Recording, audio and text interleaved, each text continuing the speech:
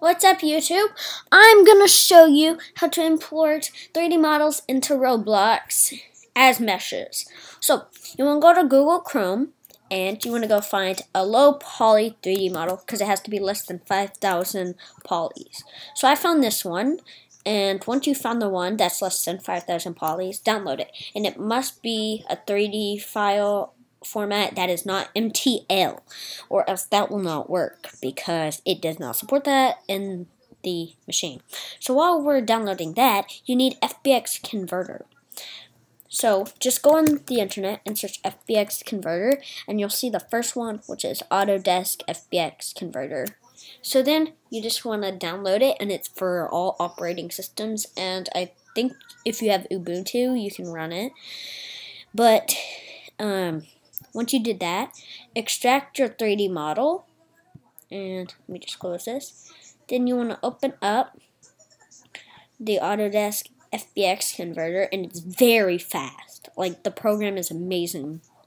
Like, there's no lag or anything. So you want to open up your thing, and as you can see, I can't click MTL, but I have this texture, which I'm going to add to mine later. So you upload textures as decals.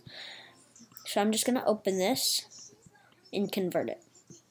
Once I did that, I'm gonna close out of this, go back to Roblox, right click, and go to Insert Object, and then Mesh Part. Then I'm gonna go to Mesh ID, where it says Mesh ID, and then click here. Then I'm gonna load the FBX file, and it may take a minute, but then you have this imported. And for the size, I usually make it all the same, but I think it just depends. What is the size at right now? I'm actually going to make this 831. Oh, that's way too big. I'll just kind of mess around with it.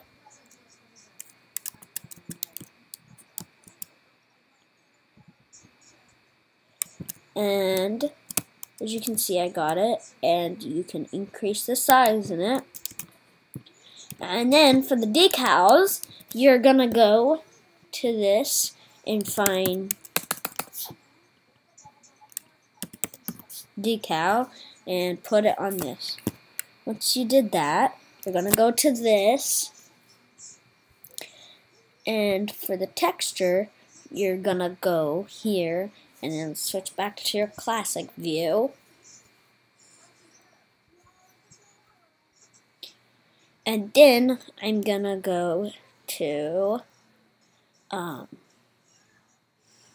where is it? Decals. And then after that, I'm gonna choose file, and I'm gonna, that is not a decal.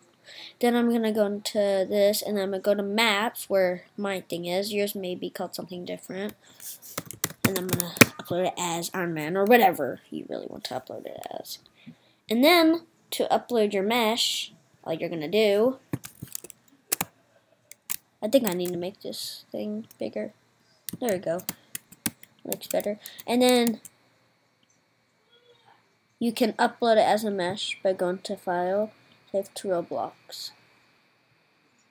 And then you can save it as a mesh or a model.